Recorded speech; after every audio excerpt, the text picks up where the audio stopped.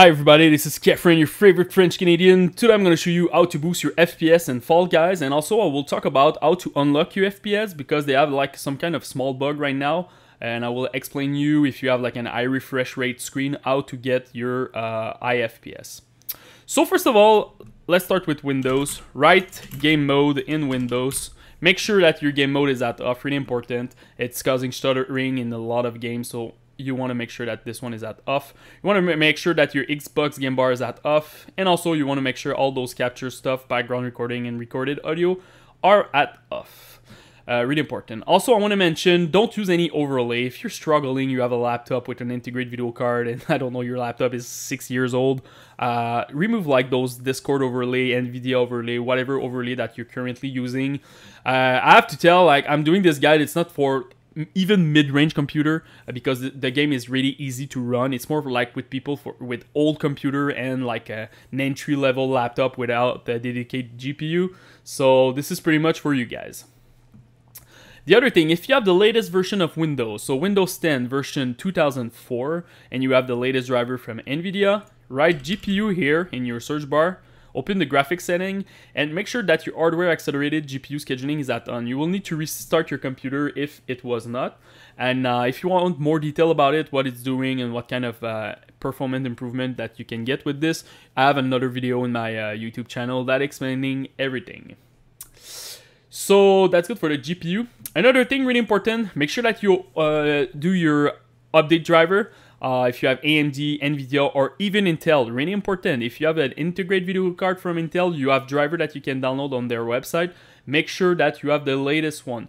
Don't just like trust the update driver from Windows. You will have like an old driver for that. So go on the website, download it.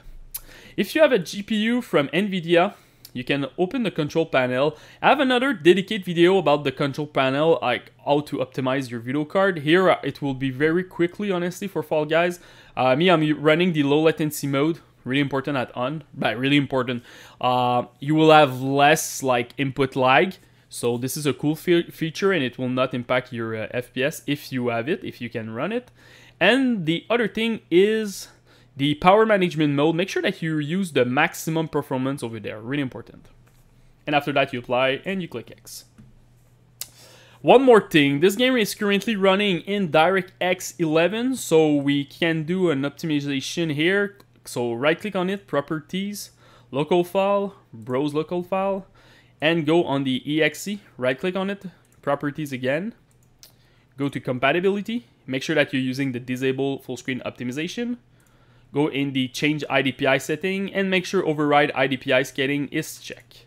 Right now, as I just said that the game is running in DirectX 11, you can use some kind of like command to boot it in DirectX 12. It's working, but the game will like, you will see some crazy glitch, etc. So I feel like they're gonna release the DirectX 12 version like soon, but right now it's not working.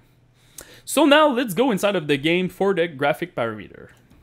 Now inside of the game, first of all, the resolution. For sure, if you can't run 1080p, just go with 720p. So just lower your resolution over there and go to 720p. Make sure that you're not using the window one, so you want to play full screen. And for the VSync, normally I always say put your VSync at off and just limit your FPS with whatever Nvidia software or even the graphic parameter inside of the game. But in this game, to get your high FPS, you need to put your VSync at on. So for example, me, I have a 144 Hz screen. If I put VSync at off, it will lock my FPS at 60. If I put the VSync at on, my FPS will be at 144. So that's a bit weird. Probably they're gonna fix it, but right now if you have a high refresh rate monitor and you want high FPS, put your VSync at on. Texture detail. Honestly, if you have less than 1 gig of VRAM, go with half resolution, but you should be fine with the full resolution over there if you have more than 1 gig of VRAM. Shadow detail, put this one at low, it's really important. If I compare high to low, you can get 8% in your FPS, so it's a pretty nice boost over there. So put this one at low.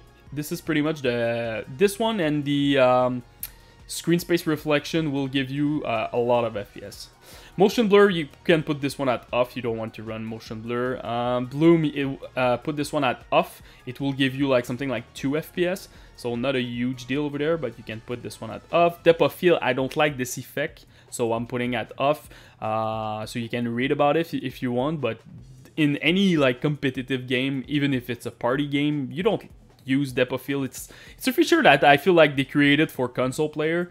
So put this one at off. Ambient occlusion, this one is really important. MSV versus none, you can gain 6% over there. So just put this one at none.